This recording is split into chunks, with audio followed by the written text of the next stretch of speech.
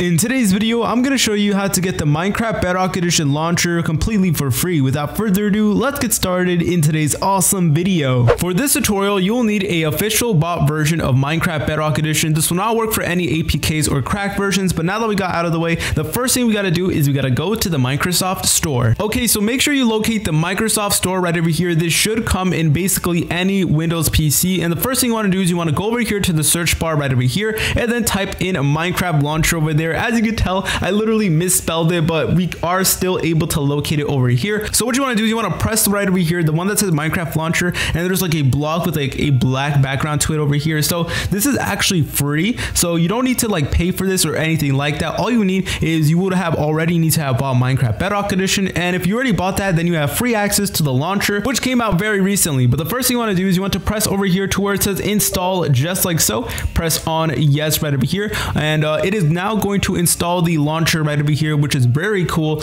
And it's just so amazing how we were able to get this completely for free. So now you may have to wait a couple minutes. I've seen it take a lot of time for some people, and for other people it may take less, so just be patient with that and wait for it to download. Also, I'm sorry if you guys can hear my heater. Winter is approaching us. It may take a while, but please be patient. Anyways guys, my Minecraft launcher just installed right over here. It's gonna say this product is installed, and over here it will say play. So now it is time for the exciting part. What you can do is you can press on play, just like so. Bam guys, we have the Minecraft launcher, which is super duper cool. It's gonna automatically open it up for you. So we have it for Java Edition over here, which is really cool, but it recently has been updated to actually be compatible with Minecraft Bedrock Edition. So just go over here to the edge of the screen, then go over here and select the one that says Minecraft for Windows, which is basically Windows 10 edition. And over here it actually gives us access to Minecraft Bedrock Edition, which is so cool. And it actually gives us our gamer tag over here, and it also just gives us a bunch of information about like Minecraft itself, like the future updates and all that cool stuff. So I can definitely appreciate that. Now there's a lot for us to look over, but the first thing we're going to be taking a look at is the FAQ. The FAQ will basically give you a bunch of like questions and answers and information about the launcher in general.